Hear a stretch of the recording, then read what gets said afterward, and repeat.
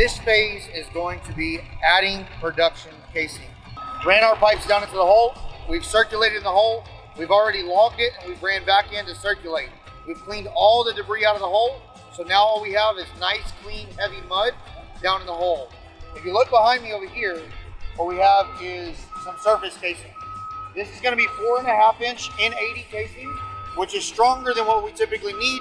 There's a very important part about this that you got to remember. Whenever your truck driver comes in, you want to make sure that your male end is facing towards the rig and your female end is facing away from the rig.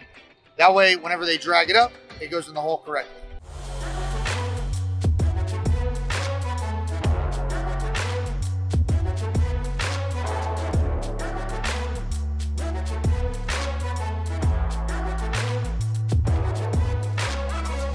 Play my strings like a symphony.